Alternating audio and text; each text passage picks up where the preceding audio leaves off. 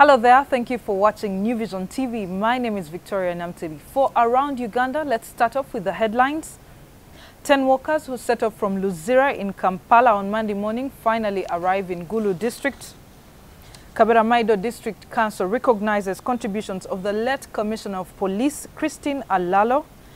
And finally, Muslim top leaders in Arua launch investigations into missing funds. And now the news in detail. 10 workers who set off from Luzira in Kampala on Monday morning have finally arrived in Gulu district.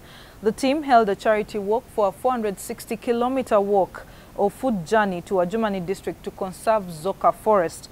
Now waving to people in buses and roadsides, the workers who were flagged off by the Minister of Water and Environment, Sam Keptoris, were being assisted by 4 officials from the Ministry of Water and Environment.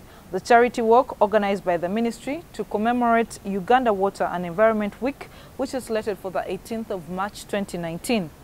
43-year-old Geoffrey Walker Ayeni, the founder of the Workers Association of Uganda, arrived at Gulu at 12 p.m. after 9 days on the road.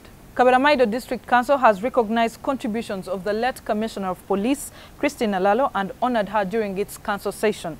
The district vice chairperson, Samuel Okello, moved the motion, and it was seconded by Immaculate Alalo, the councillor for Kalaki and Kakure sub-counties in the district council.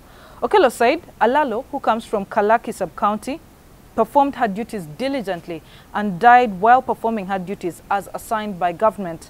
Alalo died in a plane crash in Ethiopia on Sunday, and burial arrangements are still underway. Over now to Arua district, where top Muslim leaders have launched investigations into missing funds meant for supporting vulnerable Muslims in the district.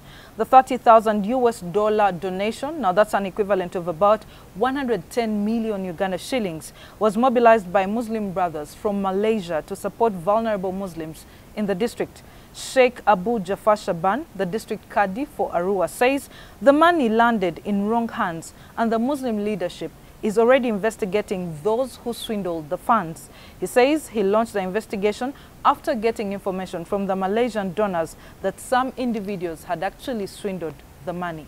The police in Mayuge district have arrested a district councillor and 4 other residents for allegedly being in connection with theft of over 400 piglets. Zidia Namaganda, a district councillor representing Chitierera sub-county in Mayuge district, was arrested by police in conjunction with the office of the district resident commissioner.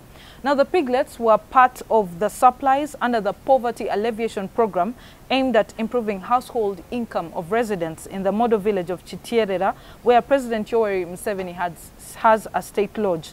Rogers Kapere, the Mayuge District Police Commander, said Namaganda and others whose names were not identified were arrested following a directive from the resident district commissioner.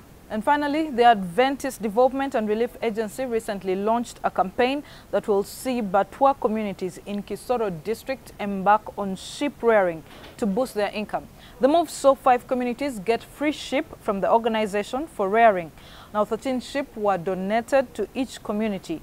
According to Julian Namiyaba, the Batwa Alive project manager in Adra, more than 90 Batwa households in Kisoro district will benefit from the Sheep Banks project. The Batwa are one of the oldest surviving tribes in Africa. Their traditional hunting ground comprised of forested areas in what is now Uganda, Rwanda, Burundi, and the Democratic Republic of Congo.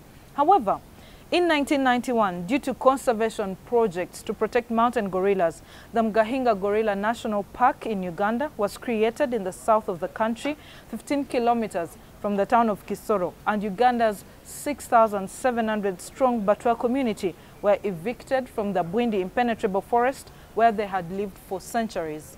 And that's it for now. Stay tuned to New Vision TV. My name is Victoria Namtebi.